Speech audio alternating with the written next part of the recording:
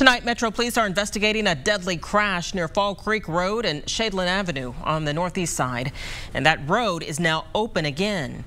Police say a car and a box truck were involved in this crash this morning around 11:30. Detectives say a sedan crossed the center line and veered into the northbound lane, causing the crash, and then spun off into a wooded area. Police closed the area to drivers for several hours as authorities investigated the scene. The driver of the box truck was not injured and is cooperating with police.